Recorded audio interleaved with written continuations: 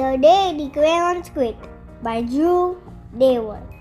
Illustrated by the creator of Lost and Found. Pictures by Oliver Jeffers. One day, in class, Duncan went to take out his crayons and found a stack of letters with his name on them. "Put down with this sort of thing, we're not happy." "Hey Duncan, it's me, Red Crayon. We need to talk. You make me work harder than any of your other crayons all year long. I wear myself out coloring fire angels, apples, strawberries, and everything else that's red. I even work on holidays. I have to color all the Santas at Christmas and all the hearts on Valentine's Day. I need a rest. Your overworked friend, Red Crayon." Dear Duncan, alright, listen. I love that I'm your favorite crayon for grapes, dragons, and wizard hats. But it makes me crazy that so much of my gorgeous color goes outside the lines. If you don't start coloring inside the lines soon, I'm going to completely lose it. Your very neat friend, Purple Crayon. Dear Duncan, I'm tired of being called light brown or dark tan because I am neither. I am beige and I am proud. I'm also tired of being second place to Mr. Brown Crayon. It's not fair that Brown gets all the bears, ponies, and puppies, while the only things I get are turkey dinners, if I'm lucky, and wheat. And let's be honest, when was the last time you saw a kid excited about coloring wheat? Your beige friend, Beige Crayon. Duncan, Gray Crayon here. You're killing me! I know you love elephants, and I know that elephants are gray, but that's a lot of space to color it all by myself. And don't even get me started on your rhinos, hippos, and humpback whales. You know how tired I am after handling one of those things. Such big animals! Baby penguins are great, you know? So are very tiny rocks, pebbles. How about one of those once in a while to give you a break? Your very tired friend, Gray Crayon. Dear Duncan, you color with me, but why? Most of the time, I'm the same color as the page you're using me on, white. If I didn't have a black outline, you wouldn't even know I was there. I'm not even in the rainbow. I'm only used to color snow or fill in empty space between other things, and it leaves me feeling, well, empty. We need to talk. Your empty friend, White Crayon. Hi Duncan, I hate being used to draw the outline of things that are colored in by other colors, all of which think they're brighter than me.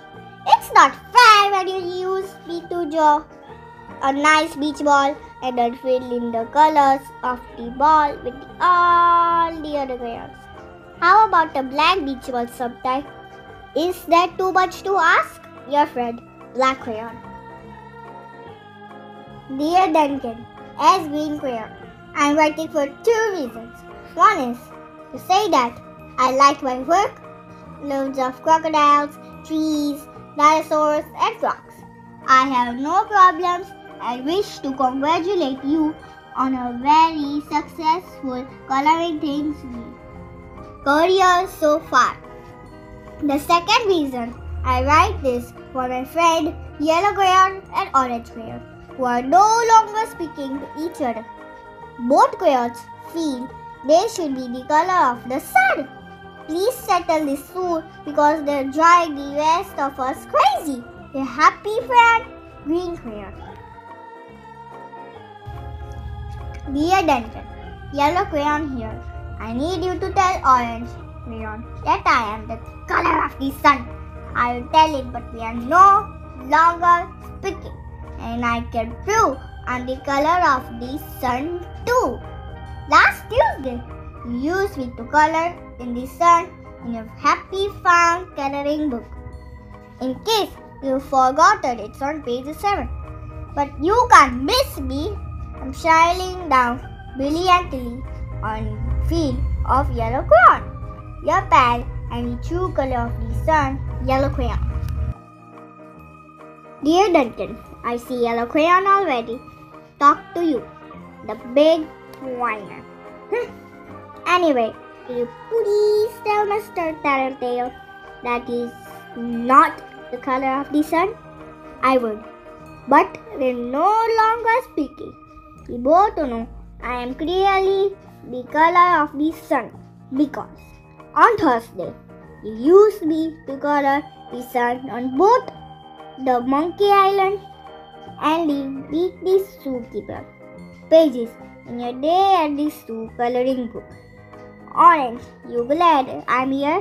Huh? Your pal and the real color of the sun, orange crayon. Dear Duncan, it has been great being your favorite color this past year and the year before and the year before that. I have really enjoyed all those oceans, lakes, rivers, raindrops, rain clouds and clear skies. But the bad news is that I'm so short and stubby. I can't even see over the railing in the crayon box anymore. I need a break. Your very stubby friend, Blue Crayon. Duncan! Okay, listen here, kid. You have not used me once in the past year. It's because you think I'm a girl's color, isn't it? Speaking of which, please tell your little sister I said thank you for using me to color in a pretty princess's coloring book. I think she did a fabulous job of staying inside the lines. Now back to us.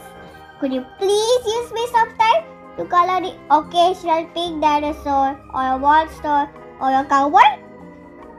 Goodness knows they could use a splash of color. Your unused friend, Big Crayon. Hey Duncan, it's me, Peach Crayon. Why did you peel off my paper wrapping? Now I'm naked and too embarrassed to leave the crayon box. I don't even have any underwear.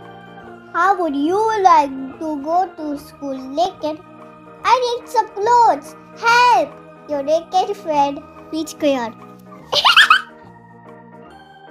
Well, poor Duncan just wanted to color and of course he wanted his crayons to be happy. And that gave him an idea. Duncan showed his teacher his new picture. She gave him a good work sticker for coloring and a gold star for creativity.